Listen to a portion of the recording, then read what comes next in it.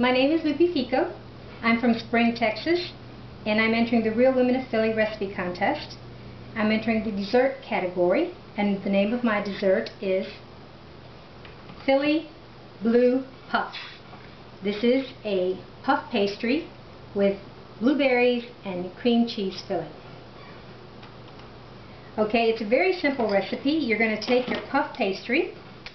You're going to, you have a mixture of cream cheese, yogurt, and I use Splenda because I'm diabetic, but anybody else you can use sugar. I've done both. In my family we have a lot of diabetics, so I try to cater to everybody.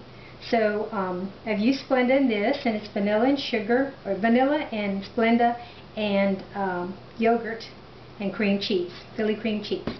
And the second mixture I have is whipped cream with eggs and a little Splenda.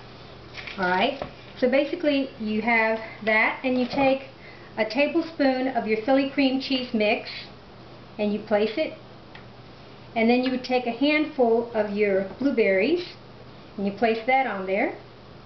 Then you take a spoonful of your whipped cream mix, and I usually add a little more of the Philly cream cheese because I really like the flavor and how cheesy and creamy it comes out.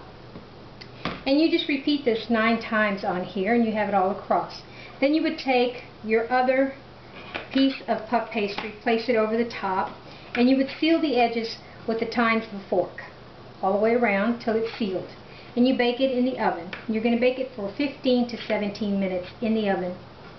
Okay, and when it comes out, that would be at 400 degrees. When it's ready, you let it cool for about 15 minutes. While that's cooling or baking, you can be making your simple syrup.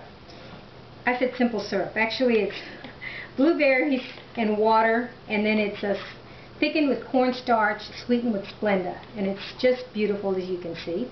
Use that. It's very simple and very natural.